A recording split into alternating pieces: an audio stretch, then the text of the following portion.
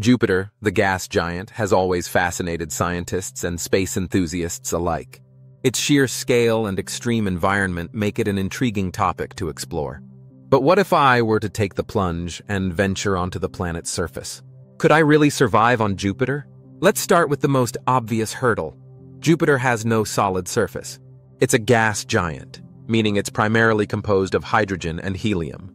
The pressure and temperature conditions on Jupiter are so extreme that they create an environment where liquids and solids can't exist.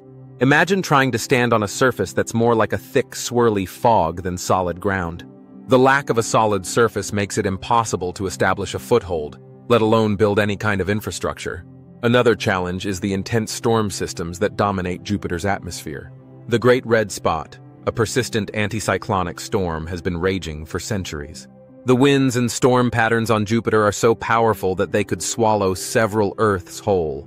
The turbulence and chaos would make it impossible to navigate, let alone find shelter. The planet's air is mostly hydrogen and helium, with trace amounts of methane and ammonia. These gases would be lethal to humans in a matter of minutes. The atmosphere is also home to extreme radiation levels, which would be catastrophic to both human health and electronic equipment. The planet's magnetic field is so strong that it would interfere with communication equipment and pose a significant risk to both humans and technology.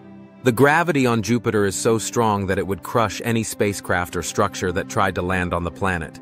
The radiation levels are also so high that they would damage or destroy any electronic equipment. The radiation would be lethal to humans and would require specialized shielding to protect both people and equipment. The planet's core is so hot that it radiates heat into the atmosphere, creating convection currents that drive the storm systems. The temperature differences between the upper and lower atmosphere are so extreme that they create powerful jet streams that shape the planet's weather patterns.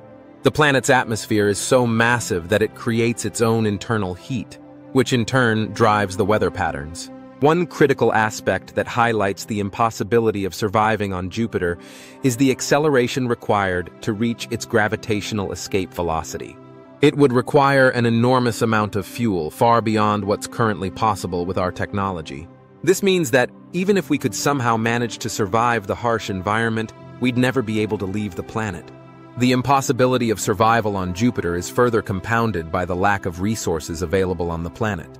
In conclusion, surviving on Jupiter is an impossibility.